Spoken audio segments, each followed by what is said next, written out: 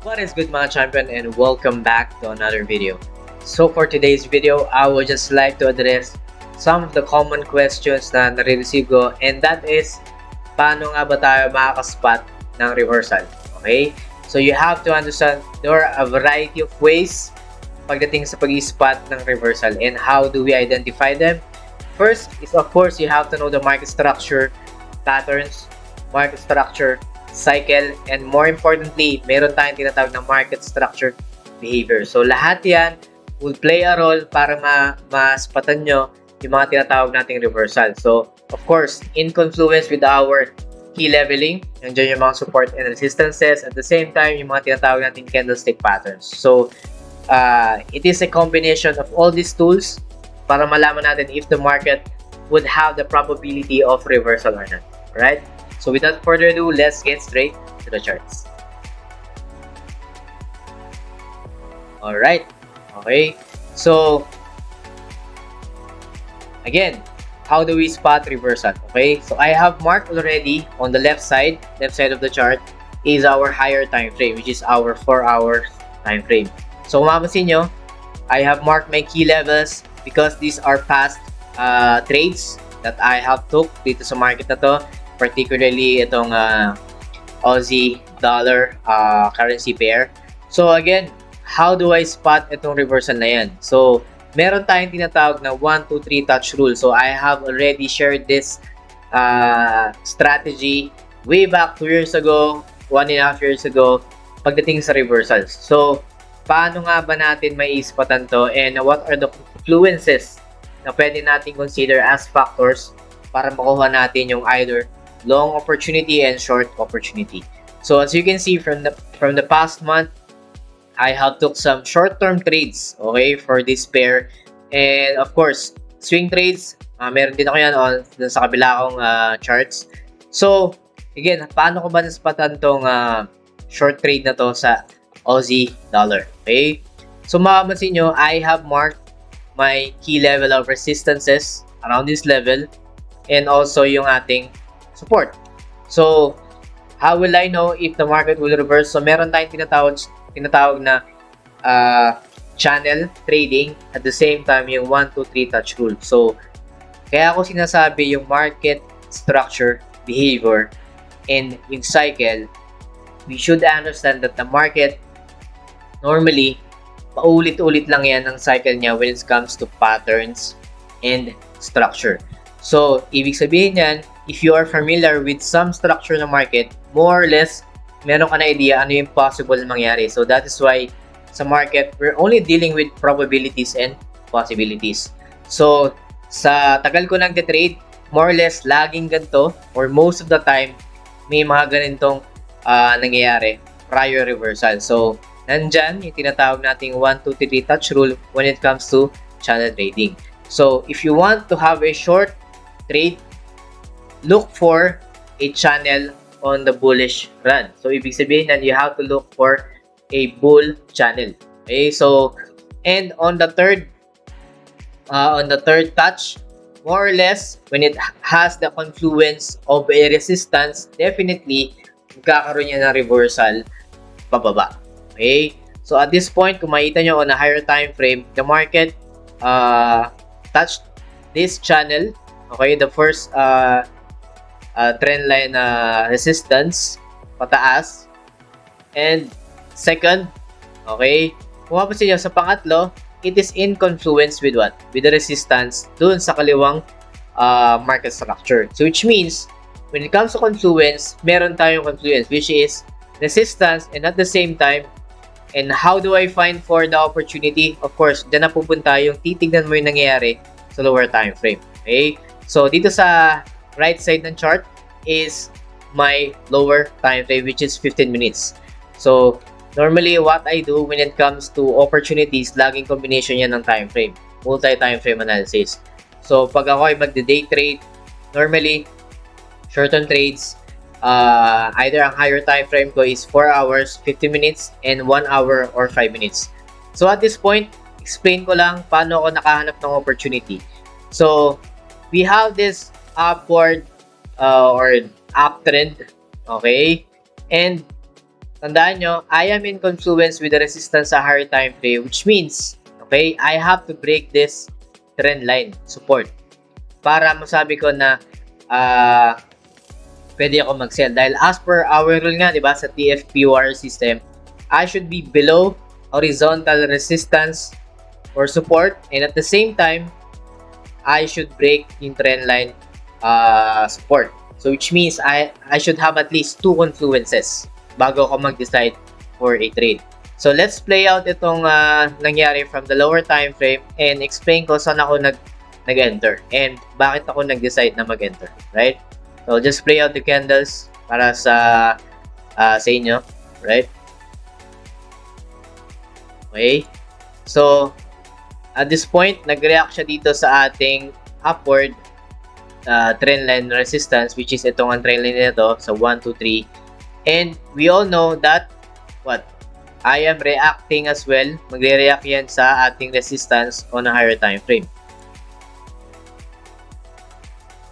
Okay. So at this point, kaya ako minargahan tong level na to because they are consolidation sa mas mababang time frame and they are more reaction, which means it has a vital role dito sa structure na yan. Itong kulay gray na level, which is the support. Okay, so ano nangyari next? Right. So at this point, okay, kung mapapansin nyo, I will just zoom. Nabasag ng market yung trend line support ko na to. Itong diagonal na yan. Okay, at the same time, nabasag niya rin yung support level na to. And at the same time, makapasin nyo, I have marked my HPT zone. So, ang HPT zone ka dyan is, saan ko nakuha? Since I am below itong higher time frame resistance, that's one confluence. Second is, nabasag ko itong trend line support. Okay, bonus na lang ito nabasag niya yung horizontal support na to on a lower time frame. So, which means, my key area of opportunity for a trade is nandito, which is yung aking high probability trade zone as entry. So, kaya dito. Not actually below nitong support level on a lower time frame. But, okay, take into consideration, whenever I do an entry, I always take into consideration yung tinatawag natin na spread. Okay, iba-iba tayo ng brokers. So, we might as well check and be familiar sa ating broker kung gaano kalapad or kalawak yung kinakain nila doon when it comes to spread allocation. So, ako, if my target entry is dito sa support na yan, okay, dahil nabasag nga siya, I should give an allowance of like a few pips para mas maaga siya matrigger. So, there are cases nga, di ba, when it comes to spread, na tinamaan na dun sa entry mo pero hindi pa ni-trigger. So, which means you have to make sure that you always consider yung spread ng inyong brokers. Okay? So, again, makasin nyo na itong bearish candle na to, itong kulay black na malaking yan, as imbalance, okay? Yan yung break candle ng dalawang support, yung trend line and then yung horizontal. So, which means, it is a strong indication that the market really wants to go down as a short. At the same time, ni-reject niya rin itong resistance level sa higher time frame, which means, I'm really aiming for the high probability trade zone as entry. So, saan na-trigger entry? Okay? My entry target is actually dito sa black na yan. So, yung allowance na to, hold on, yung allowance na to is actually yung consideration ko sa spread. Okay? So, which means, na-trigger yung entry ko nitong week na yan. Okay? Meaning, is running trade. Okay? And then, my target, mapapansin nyo, my target, you don't set target sa lower time frame. We set target kung saan tayo nag-mark sa higher time frame. Which means, mabalik tayo ng 4 hours and may set target.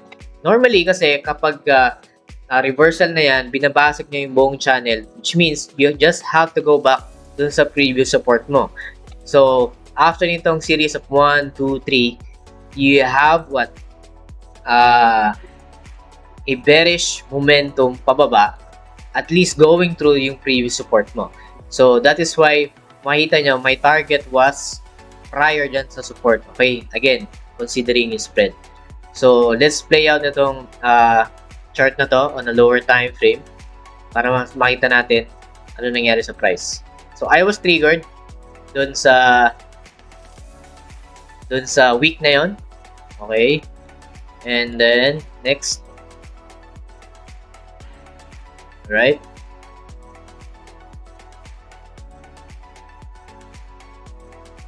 Okay. Medyo naglalag lang. Alright. Okay. So, take profit. So, this trade was actually 1:5 risk to reward ratio. Okay. Nice. Okay. Okay.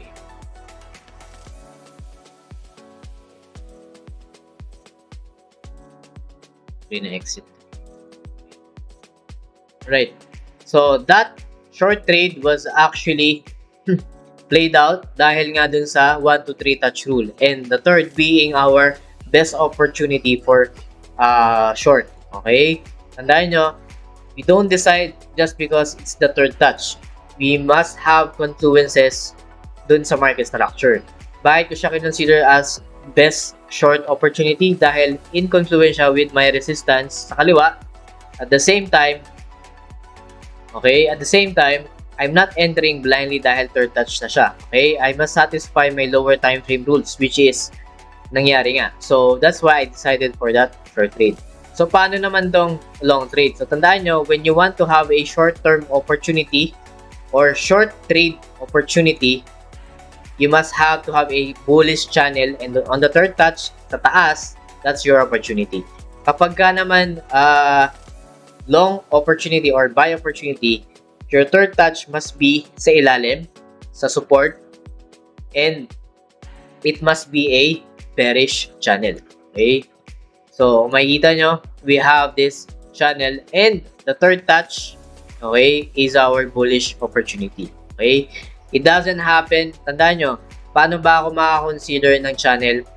You must have at least 2 points para i-connect. So, which is, ito yung 1 and 2 for the upward channel, and 1 and 2 para sa third touch dito sa bearish channel. So, tandaan nyo, it's just the opposite. Kapag bullish, best opportunity is short sa third touch. Kapag naman bearish ang channel, best opportunity is bullish sa third touch, sa trend line support, right? So, paano ko naman nakuha tong long opportunity on the third touch? Tandaan nyo, bakit ko nasabing dito yung third touch? Kasi, you will extend your support trend line, okay? Your support trend line from that area. So, which means, pag nag-react doon, that's the time you go down to a much lower time frame, which yun nga yung ginawa ko. Okay? So, I went down sa lower time frame. So, just pakita ko lang yung naging thought process on how I entered dito sa market. Okay? Alright, so prior entry, okay, nagkakaroon na tayo ng downward channel. Playout ko lang to. Okay? So, more or less, around this area, nag-react na dun sa ating third touch. So, which means, sa ating trend line. So, kung mapansin nyo, before I would decide for a buy opportunity, I have to make sure na mabasag tong trend line resistance. Bakit? That's our rule, based sa system rules. So, as confluence, I should be above horizontal support, I should be above trend line support, and I should be breaking trend line resistance. So, meaning, kailangan, ang HPT ko ngayon is around this area. Would be this area. Okay? More or less. Sorry. My HPT would be around this area. Okay? Why? I should be above on these levels. Okay? So, this would be my HPT zone. So, paano ko masasabi na pwede na akong bumili? So, I have to make sure that market would break through itong trend line resistance. At the same time, I must be above at least itong level na to and itong level na to. So, anong titignan ko? Of course, buying pressure candles as confirmation. Okay? In support of the confluences. Okay, so ang goal ko lang, kailangan mabasag muna to. That's one. And I must be above nitong support levels. So let's lay out itong ating candlesticks. Okay, so masin nyo at this point,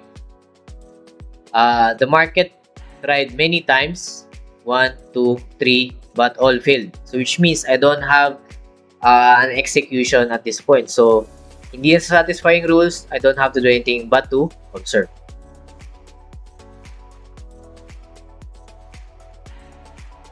Okay. Yep, sorry sa lag. Alright. Okay. Ano nangyari? Okay, ano nangyari? The market broke through dito sa ating resistance, which is itong area na to, itong candles na yan. So which means, okay, I should have what? A confirmation na that market really wants to go up. But of course, at this point, I must be above this level. So tandaan nyo, meron akong HPT zone area. So I have to make sure that at least I should buy on a match discount. So ibig sabihin, meron akong support sa ilalim. Gusto ko lang makakita ng bullish candle confirmation or buying pressure candles around this area. So, kung makikita nyo, dito, wala. Okay? However, kung makikita nyo, meron tayong engulfing. So, which means that a sign that there's a bullish momentum na talaga pataas. Okay? So, saan ako na-trigger? Saan na-trigger entry? Of course, hindi ko naman masasaktuhan na dyan agad. I have to have a confirmation that these two candles would close muna bago ako mag-decide na bumili. So, saan na-trigger yung entry ko? Okay. Na-trigger yung entry ko after pa ng dalawang candles, which means dito. Na-trigger yung entry nung closing nitong green candle na yan. Okay, not itong bearish candle. So, ibig sabihin yan, ito yung naging confirmation ko in confluence doon sa aking rules na nabasag na yung trend lines resistance, I am above at support, and I am at the HPT zone. So, hindi ko naman masasaktuhan agad to. So, ibig sabihin, the few candles have already gone and nag-close na bago ako naka-enter. So, na-trigger yung aking limit order, okay, dito sa candle na yan. So, tingnan natin. And my target, okay, again, meron na tayong entry, of course. Yung target is, of course, your take profit would be on a higher time frame. Balik ko sa higher time frame. So, you have to look for significant level of resistance. Ganun lang naman yan. When you are at support, itp mo sa resistance. When you are at resistance, TP mo at the next support. So, may reactions dito, dito, dito, dito. So, these significant area para sa market. So, more or less, dyan na ako maglalagay ng take profit. Alright? So, hindi doon sa pinakatuktok dahil I'm not sure na pupunta yan sa taas at this point. So, pinaka-safe na gawin mong take profit is yung multiple reactions doon sa pupuntahan niya. So, again, bakit hindi ko sinasakto doon sa level? I always account for the spread. Okay? Kaya magbigay ka ng allowance. Alright? So, let's play this out. So, kung saan napunta yung market.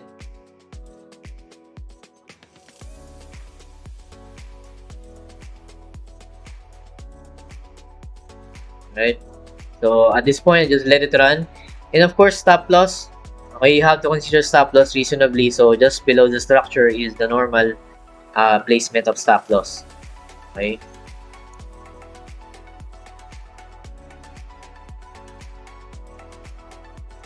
Bilisan natin ng konti. Yeah. Right.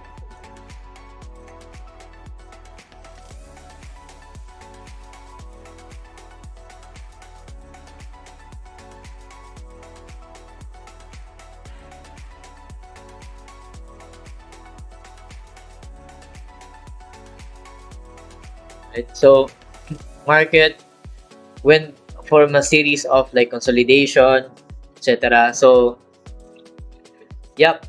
So, nag-take profit na siya around, when was this? October 10. Okay. Yep. Okay. So, this trade was, again, 1:5. Same with my short. Okay, around 1:5, 1:6. So, hindi mo naman lagi masasakto na 1:5, 1:6, 1:8 yung risk to reward ratio mo dahil based yan saan? Based sa market structure at kung gaano kalawak yung itatakbo ng market. Of course, as much as possible, mas malaki dapat yung profit range mo kaysa sa risk. Okay? Hindi ako nag-trade ng 1:1 dahil for me, hindi siya practical, doesn't make sense kasi hanggat maaari, I always want a winning trade na pwedeng ma-cover yung previous losses ko if ever. Okay? Kaya mas maganda, minimum 1:3 risk to reward ratio. Right? Okay? So I hope you understand the logic of 1-2-3 touch rule. Okay? It's just the opposite logic when it comes to opportunities. Kapag pataas yung channel, look for the third touch for a short opportunity or selling opportunity. Kapag naman pababa yung channel, look for the third touch sa support na trend line mo for a long opportunity or buy. Okay? So, again, there are many ways para maispatan natin yung mga reversals in combination with structure, sabi nga, circle, behavior. Kaya dapat familiar na kayo, and the more you trade, the more makikita nyo yung mga patterns na yan. So, for me, it doesn't happen or hindi ko yan na-recognize overnight. Again, I do have plenty of years pagdating sa experience, pag-trade. So, more or less, meron akong idea anong possible mangyari in terms of probability and possibility doon. At the same time, nare-recognize ko yung mga yan through experiences. So, again, if you want to improve as a trader, learn to fail, learn to win, and learn to have the discipline. Okay? So, again, this is a skill. This is not just an overnight level of skill na pwede nyong aralin. It takes practice and it takes experience. So, I hope, again, I gave value para sa lesson na to and para sa inyo guys. So, I hope naintindihan and sana may natutunan naman kayo and nakuha kayong aral for spotting reversals. Okay? So again, I would just like to thank all of my VIP students all over the globe and sa mga bagong enrollees. Thank you so much for enrolling sa VIP natin sa TFP Champion mentorship. And those people na nagko-comment, nagme-message, nagla-like, subscribe. Again, I really appreciate you guys and thank you so much. So that will be it. Pasensya na ako, nabubulol ako. So that will be it for today and thank you so much for all your support and see you again on the next video. Bye-bye. So, I just want to inform and announce that our TFP VIP Champion Student private Discord community is already up. And yeah, here we have several channels wherein we share our technical trading ideas among each other. And of course, we also have our weekly trade ideas para sa ating mga weekly forecast para sa mga currency pairs. And some announcement section. And of course, since tayo ay global, of course, we have other students as well na galing sa mga ibang bansa overseas. So, here we introduce ourselves and introduce kung saan tayo galing, sa bansa tayo ngayon, OFW man o hindi. But nevertheless, this is a healthy community para mag-share ng mga trading ideas para sa inyo guys. And hopefully, I will be putting up a server publicly para sa mga baguhan naman and those mga followers and subscribers natin. Alright? So yeah, this is just a minor announcement and hopefully guys, you can join us and make this community grow lalo na sa ating mga estudyante nag-aaral. Alright guys, so mga baguhan pa lang but nevertheless, everyone here wants to learn, wants to make profit from the market but as much as possible, we're all equal in the eyes of the market. Alright guys, so that would be it. So yun lang and thank you very much. Right?